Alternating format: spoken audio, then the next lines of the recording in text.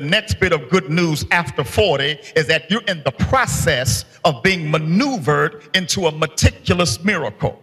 Because if I'm reading this word correctly, what it says here is that where you are right now, God has divinely placed you there to receive a miracle with your name on it.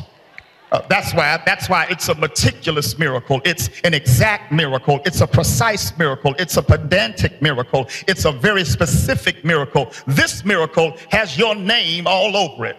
It's been prepared and tailor fit for your specific condition. It's been angelically delivered with your affliction inscribed upon it. When God prepared this miracle and this moment, he did so particularly with you in mind.